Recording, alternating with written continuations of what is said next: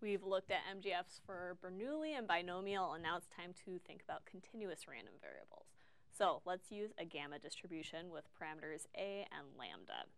So what this means is our PDF looks like this. We have 1 over the gamma function of a times 1 over lambda to the a, x to the a minus 1 times e to the negative x over lambda, and this is just for x greater than 0. So I give you this PDF because there's a couple different parameterizations for a gamma distribution, and this is the PDF that we're going to use in this example. All right, so that's our gamma distribution. Now let's find the MGF. So let's just start with the definition of MGF. MGF is equal to the expected value of e to the tx. So we know that an expected value is an integral. So we're going to integrate from 0 to infinity because x takes on values from 0 to infinity. So here we go. We have our PDF here, and then e to the tx. So remember, when we're looking for the expected value of a function of x, we have the function of x. Oops, here's the function of x, and then the PDF of x. And then we integrate with respect to x. All right, so now we're just going to move forward, crunching some numbers. Let's take out the things that are not a function of x, just that it kind of cleans up the integral a little bit. So we have gamma function of a, lambda to the a. Let's take those out, pull them out of the integral, and now we have integral from 0 to infinity of x to the a minus 1. And then we have these two e's, so let's combine the exponent. So we have e to the, both of these have x, so let's say e to the negative x times 1 over lambda minus t. So we're just combining these two pieces here. Okay, so now if we look at this integral, it looks like we're integrating over a gamma distribution because we're integrating from 0 to infinity, and we have x to the something minus 1, and then we have e to the negative x times another something. So what that means is this is a gamma distribution, or at least part of a gamma distribution, with first parameter is a, because we know that the first parameter is x to the first parameter minus 1, so that's what we have here. And then for a gamma distribution second parameter, we know it should look like e to the negative x over second parameter. And what we have here is e to the negative x times some other thing. So that means that 1 divided by this is our second parameter. All right, so our parameters for our gamma distribution are a, and then 1 over what I just circled. So in other words, 1 over lambda minus t. All right, so I point this out because since we have a gamma, then we know that this is true.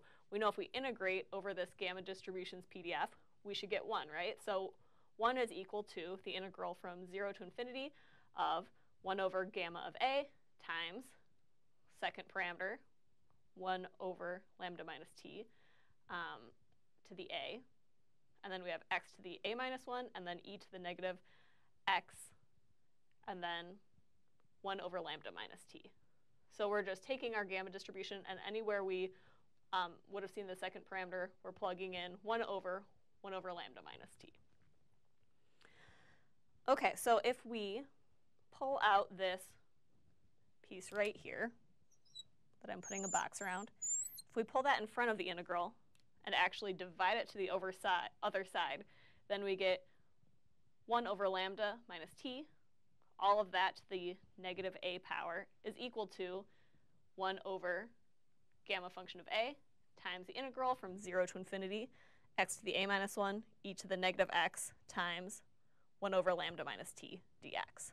So all I've done here is rearranged. I took this boxed quantity to the other side and then pulled this out in front of the integral.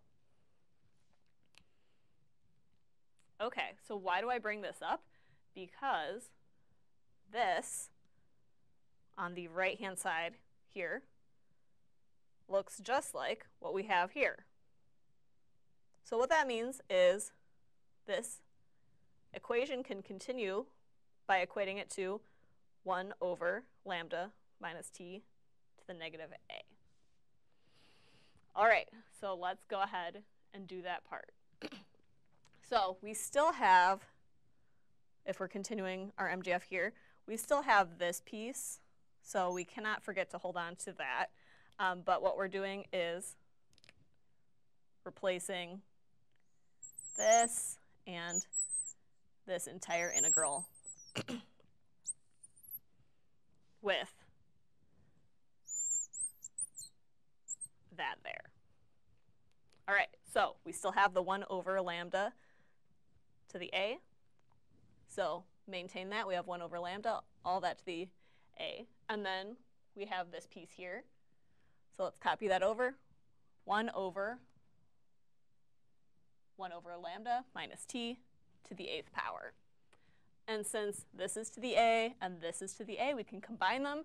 So we get 1 over lambda times 1 over lambda minus t, all of that to the a.